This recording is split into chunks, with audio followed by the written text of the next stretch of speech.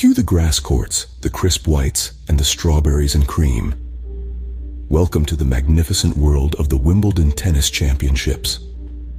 Born in the summer of 1877, it's the oldest and most prestigious tennis tournament globally. Did you know? It's one of the 4 Grand Slam tournaments, and the only one still played on grass, the original surface of tennis.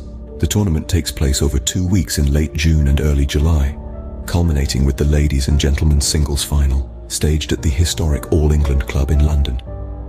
And here's a fun fact.